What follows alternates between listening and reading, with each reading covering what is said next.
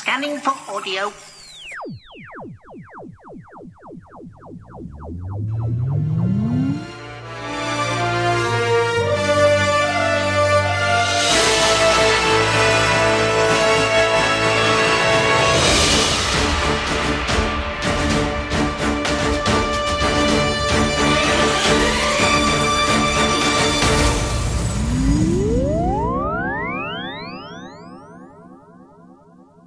Welcome to a Tin Dog podcast. This time I'm talking about... Hang on, what am I talking about? Well, it's a podcast. I'm usually talking about some Big Finish. There's no Doctor Who on the TV. Is it Class? No, it's not Class. Hang on, let's bring up my notes on the screen. Yes, of course.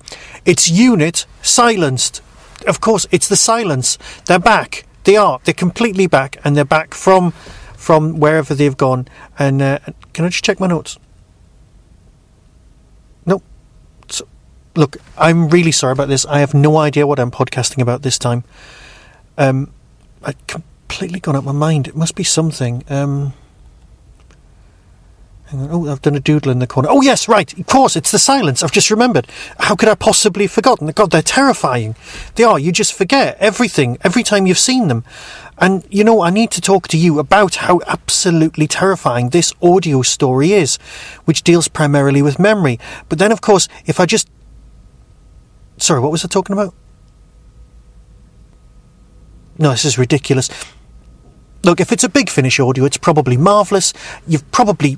already bought it, but even if you haven't, you should really consider this. No, I can't talk about it like that. I can't remember a thing about what I'm supposed to be talking about. Look, this is ridiculous. Hang on, there's lots of felt tip pen all over my hand. What does it say? Look up. Ooh. Right, I've got to talk about the Silence really quickly because I can see them and I'm recording this and I'll probably forget it all, but I must tell you it's fantastic and it's really scary. And I know there's a pair of sunglasses over there. I'll try those on. Back in a moment. This is K9. You are listening to Tin Dog Podcast. Please do not switch off. Yeah, alright, that was the gag. Fair enough. And that's how you approach the Silence. I'll start the review properly. Welcome to the Tin Dog Podcast. Now, I know from experience that you like a bit of Unit.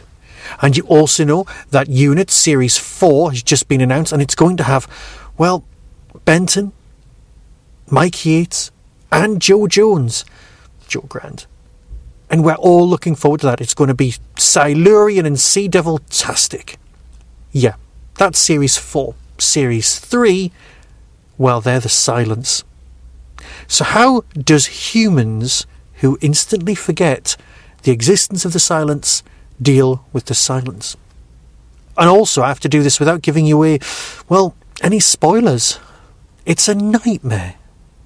I can't tell you how they deal with them. I can't tell you how they work through them, or with them, or against them, or anything like that.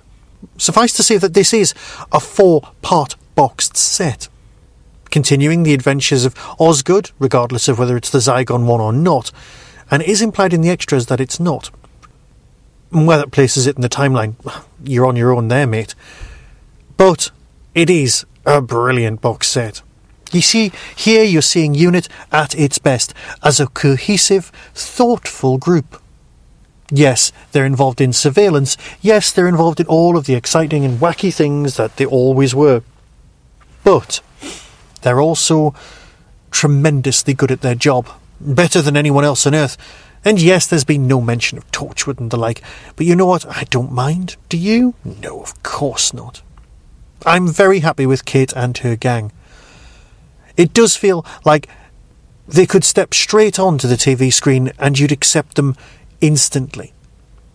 Now, there are storylines in Doctor Who's history that have been allegories. Things with things going on in them that look a bit like what's going on in real life.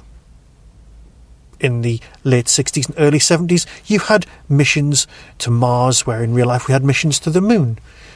You had stories like the Sea Devils or the Green Death that dealt with very important social problems. Now, we all know what 2016's been like. Politically speaking, we've had people like Trump and Boris Johnson and Mr. Farage all coming to the fore when most people go, how are people voting for them? There's a storyline to do with something like that going on right here. And it starts making sense. Now, personally, I've had issues with, things that involve the Doctor and monsters being responsible for the world, but here it not only works, but it makes sense of everything. And for that, this story deserves an award. It deserves something marvellous to happen to it, because frankly, it's just brilliant. So I'm going to play the trailer and let you decide for yourself, because as far as I'm concerned, the Silents are either here or have been, and they're coming back. Oh, you know what I mean. Look, it's great. It truly is.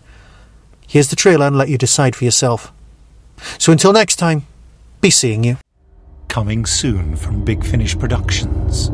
Unit Silenced. Now let's move. Yes, sir. I see you and your team, Carter. Osgood is clear. In we go then. Nice and steady. Follow me. Open fire!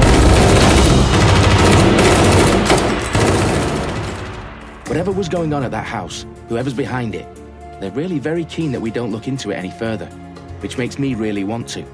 Right here. Miss McGee, there is no threat. It was dealt with, neutralized. Oh, now that's interesting. What is? Every time he turns away. Yes. We've had reports for decades of people sighting strange creatures whose description matches our guys. Were the reports investigated? They were, as far as I can tell, but nothing was ever found. What is that? Well, now we know what Edvard Munch was screaming about. Ugly blighter, isn't he? Hostile sighted! Two behind you! More on the stairs! Look out! No! Please! What do you want? You heard him, man. Open fire!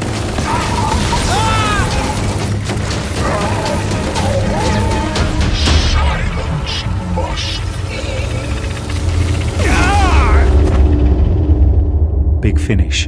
We love stories.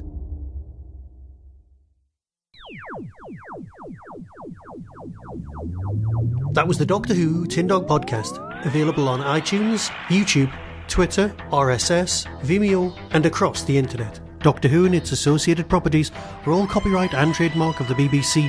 No infringement is intended. Why not become a supporter by visiting patreon.com/tindog. Contact the show on tin-dog@hotmail.co.uk. The Tin Dog podcast is a founder member of the Doctor Who Podcast Alliance.